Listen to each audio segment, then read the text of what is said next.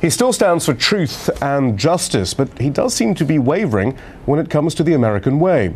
The comic book hero, Superman, appears in a new adventure where he says he will renounce his US citizenship. That's after joining a peaceful protest in Tehran. The Man of Steel says he's tired of being seen as an instrument of US policy. Some American conservatives are a tad upset by the news. DC Comics, which publishes Superman titles, sent the following statement to Al Jazeera, quote, "Superman is a visitor from a distant planet who's long embraced American values. As a character and an icon, he embodies the best of the American way." In a short story in Action Comics 900, as you all probably know, Superman announces his intention to put a global focus on his never-ending battle, but he remains, as always, committed to his adopted home and his roots as a Kansas farm boy from Smallville. The United States may have fought to rid itself of the British monarchy more than 200 years ago, but on Kate and William's big day, some Americans found reason to celebrate.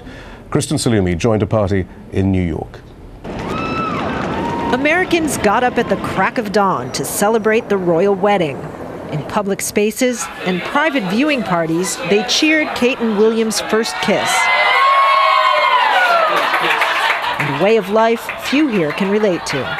We don't have anything close to this with the history and really the formality, the pomp and circumstance. With the horses and the carriage and the magnificent cathedral, it's the fairy tale. I was a little girl when Princess Diana got married, and I remember the long, beautiful train. What was your favorite part of the wedding? When they got married.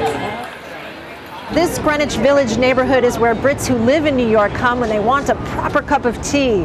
There are so many British-owned businesses on the street that it is unofficially referred to as Little Britain, and not surprisingly, they are all decked out for William and Kate's big day.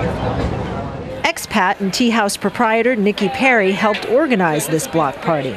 The world has had such a lot of terrible things happen to it, and everyone's struggling so much.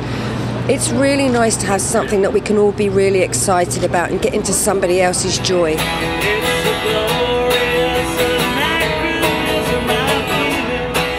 If the truth be told, polls say only about 6% of Americans have been closely following this royal event, and 37% don't care at all.